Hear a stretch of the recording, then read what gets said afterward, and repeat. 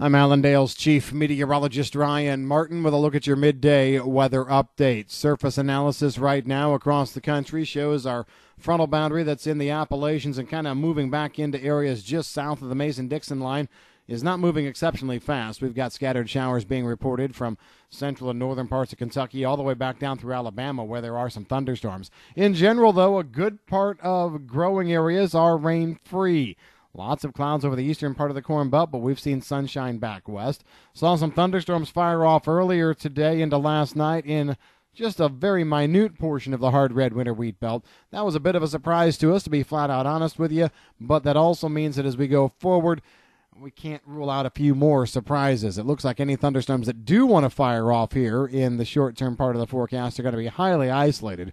We still like a large part of the hard red winter wheat belt to be mostly dry through the rest of this week. Now, go farther north into Nebraska, South Dakota.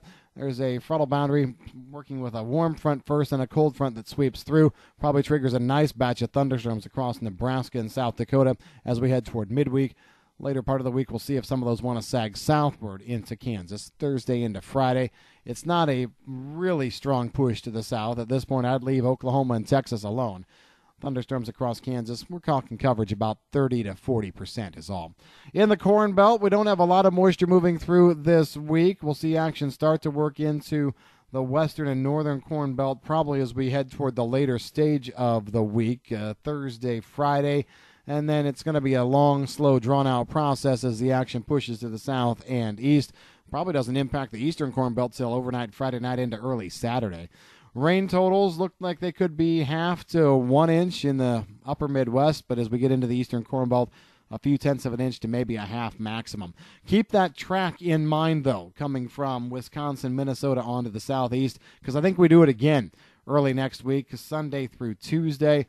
Same track, slightly better rains. So we're going to be seeing most of the Corn Belt pick up some decent moisture over the course of the next 10 days, backloading most of it into the end of this week and next week early.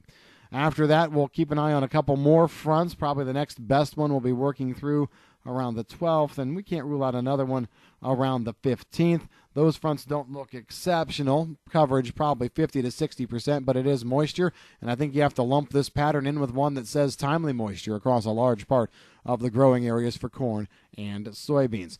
Temperatures, those are getting a little bit of attention this morning. The cool temperatures back in the Dakotas and northern plains and especially into Canada over the weekend caught some people's attention.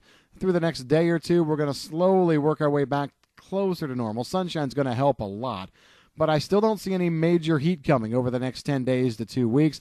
Really looks to me like temperatures are going to be normal to slightly below if you average everything out over the next 2 weeks combined. We'll have to watch and see if that pattern continues, but that's what models are saying right now. Looking at other major issues, not a whole lot to talk about. Today is the start of hurricane season, so we'll start taking a little bit more regular look at the tropics. Patterns early on this time of year usually favor Gulf developments and things like that, but there's nothing that we can really stake our hat on right now.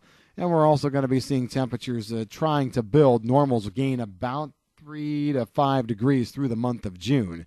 And today is the first day of meteorological summer.